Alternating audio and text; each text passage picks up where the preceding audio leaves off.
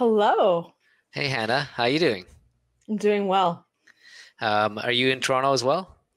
I'm not. I'm like hiding out in a cabin in Alberta right now. Oh, and is it snowing there? Like I said, read it was supposed to snow today in Alberta. Oh, it's been snowing for a week. Yes, we have snow. Okay, well, good luck. I hope you have good cross-country skiing or downhill skiing near you. And if you do, I'm a bit envious because I'm stuck in my house with my kids, except when I go Right? see Jason. Thanks so much for taking the time to meet with us tonight, Hannah. I'd love to hear about your career journey. I think you have a bit different career journey than most. Yeah, it's really different in some ways, but then when I reflect on, I've been in different industries, radio. I actually built an accelerator. I've also am a co-founder of a social enterprise that employs people who are facing poverty. But there's been kind of the same strain, which is always about storytelling, always about innovative, new ideas, all of those types of things. And so I kind of go with those pieces. But for me, it's always been really how do I storytell, how do I work in community, and those types of pieces. So I love identifying your strength and sharing the high level with your career path. I believe though you got into radio, you didn't start off in radio. You managed to find your way to get in radio. So can you really just take what you just told us, make it concrete by telling us what you were doing before you got into radio and what you did in radio and how you basically opened the door?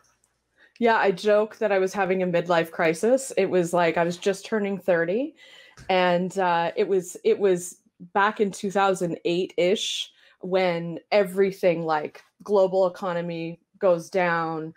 And my business at the time, actually, I had a co-working space, although the word co-working didn't exist then.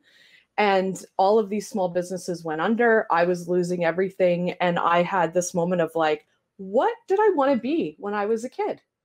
And when I was a kid, I was sitting in my room and I was taking a big old, I'm so dating myself, it's amazing.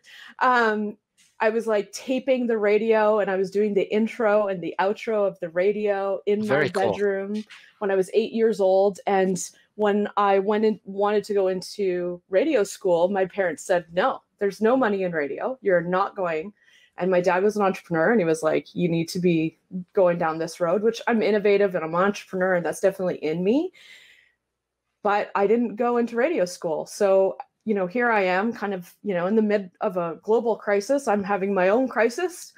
And I was like, what did I want to be when I grew up? And it was radio. And so I took a chance. And what I did though was I just started going onto forums, finding any radio forums, finding people that worked in it, talking to them about it, what's good about it, what's not. What I discovered was that the creative departments actually write all of the commercials. And Interesting. not all of them. For the big corporations like McDonald's and so on, they obviously have big marketing companies, but for all the small businesses, it's actually written typically in house. And I write and I speak and I'm a storyteller. And I had a mentor who said, well, you actually could use these skills, which really translate into marketing and come in here. And so I just started actually first volunteering at the radio station. They couldn't get rid of me. That's a great way to start. Volunteer, get to So know the can I industry. can I ask a couple questions here? First, Yeah. was your just objective to get into radio? Did you want to do the intros and outros still, or is it like, okay, my first step is just to break into radio? No, I've always been first step break into radio. And I will say that advice came from my dad, who said, no matter what you want, take whatever job, take the entry level job, get in the door and work hard, but use your best skills and show up every day, use your best skills. Someone will notice you. And that has happened every time in my career. I get in and I just show up and I be of service. And then someone always usually in the company takes notice and starts to mentor me. And that's exactly what also happened in radio. Interesting. And so the other thing I heard there, and first of all, love that your father gave, after saying don't go to radio, gave you advice on how to get to radio. I guess Unknowingly. you have to give your father some credit. He learned his lesson and he was open to a new role. You said you interned. So, was this on the side? Were you still, was your co-working business still alive? So how do you imagine, how do you find the time and the opportunity to intern? Because imagine when I hear intern, and maybe I'm dating myself, I think of jobs like when I'm 18 or 19 and like, Yeah. you know, when I was 28 and 29, I don't think anyone would want to hear from me as an intern and be like, you've had your chance. So tell us about how you found that opportunity and how you made that work. Literally on the weekends, they were, I forget what even people would know in radio now, but you're on the weekends and you're doing like these on-site pieces and you show up and you like hand out prizes. It's in promotions. They're always looking for people. I was the oldest person by 12 years, typically. Everyone else was 18. But to me, I was like, this is what I love. This is what I want. But while you're there, you also have the on-air DJs that are doing it live. So I would start talking to them and how do you do this? And what does this look like? And so then, you know, one of the on-air people took notice and actually started to mentor me, and we would go out for coffee once every 2 weeks. And then a job came up, and I just kept on applying. And then he was the one who said to me, "Hey, you can write. You love writing. You should become a creative writer." And I was like, "That exists in radio?" And so off I went, and I applied for that job and went in. And he also then, because he's mentored me, you know, gave me a great reference, even though, you know, I was just volunteering. And this other person then took a chance on me, saw my previous history, knew I had zero radio school. People go to school for this, right? And I was like, yeah, I can do this. And within 6 months of being in that creative writer job, first of all, I was so happy to have a title that said creative writer. I thought it was so cool. I was then creative director within 8 months and being mentored. People sit in for 10 years waiting for a role like that in radio. And then there we go. There I was. And again, just keep on going. And then actually I ended up getting my own little tiny show. It was like literally 5 to 10 minutes. And it was all about, I had to date whoever asked me out. Oh, so that was fun. So please, I'm going to now flip it on to the audience today. So use creativity, use any opportunity to get into new jobs. So let's say, I think many people here might be trying to break into tech. Other than maybe starting a dating live stream, what else would you recommend for someone? Like what's the approach someone should take? I think it's the same thing. Like for me, and this is what I've really learned at SheEO and really been able to hone in on this, is like, go to everyone that knows you, and especially people that have worked with you, and ask them flat out, when have you seen me at my best?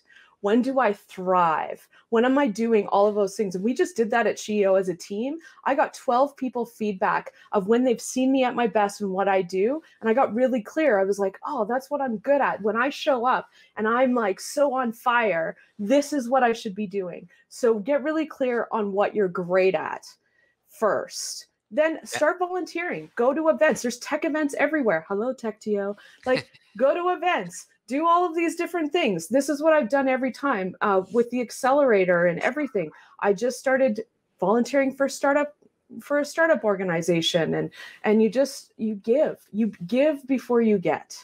So I love those two. I'm going to break down two high level. Know what your strengths are, play to them, and then volunteer with the industry you want to break into. So I love this advice. I know we have a question from one of the TechTO insiders. Emily, can you please join the stage? Hello. Hi, Emily. Hello, Hannah. I'm also from Edmonton, so I know that it's already snowing. Yeah, so my question is, like, I just finished a web development bootcamp, and I'm really trying to apply and get into the tech industry, but it just seems like such a dire moment right now with this pandemic. And like, I've just noticed that a lot of people are getting laid off. So this is a great opportunity for everyone to switch careers and pivot to tech, because now that everything's remote, like everyone's going to be more dependent in tech. So I wonder if like you have more tips because you already started discussing it at the beginning. So more tips would help out a lot of people. Thank you. I think those tips are really, really, knowing what you're great at, but also get into community with other people. Are there people within your circle, or when you're at different events, that you want to pair up with, or that maybe you want to create something on your own? And so really get in community with people, be able to ask for mentorship and get out there. I know it's a hard time this year, but you're totally right that right now we're moving into tech. We can work and do events from anywhere. So it's really just showing up, asking questions. And if you get a no, the answer is not for you to walk away. If you hear a no, it's like, okay, and who else do you know that you think where else should I go? Where would I be a better fit? Do you know of another place I should be? anytime you hear a no, ask more questions to get more connections to other people that are out there. Excellent. Hannah, thanks so much for your advice, and thanks so much for your insights. I hope next time we do TechTO Talent, we can have a few people who have listened to you and have found that job either by interning to get their first foot in, or have actually got a new job in tech.